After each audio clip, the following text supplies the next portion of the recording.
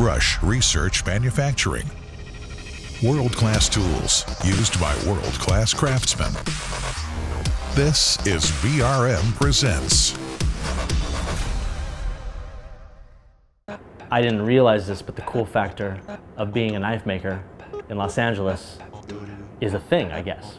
My family weren't too happy about it. Like, what are you doing? You work in animation, or you like the film industry, and now you're gonna go and make knives.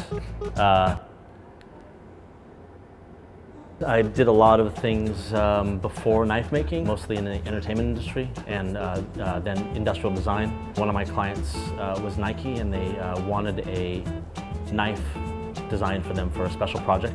But as I was searching around for makers, I discovered more about making knives, and then discovered more about selling knives. So I decided I'll make the knife myself. So I designed it and made my first knife.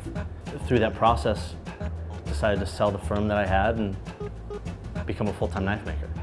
Individual knife makers make knives by hand or manually or via computer-controlled, CNC equipment. But at the end of the day, it's a long process. It always depends on what kind of who you are in the knife world in terms of a collector, owner, and buyer of these things.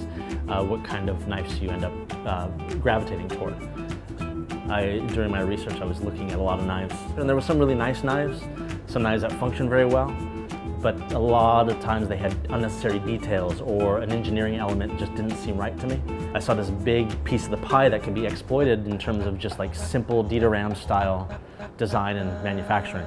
So that's the kind of knife that I make, is a simple straight ahead archetypal folder, minimal details, and engineering that is in place in order to make the knife last and function as it should.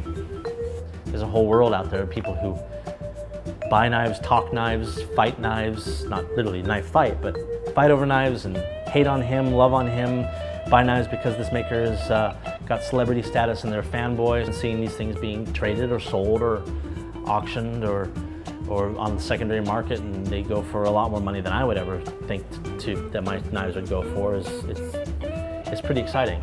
The main thing that I've found as a knife maker is you do have to keep your eye on the pie and what's important, which is building a tool that will work. But I think that maybe is why I do something a little different than what a lot of people do, which is just be simple.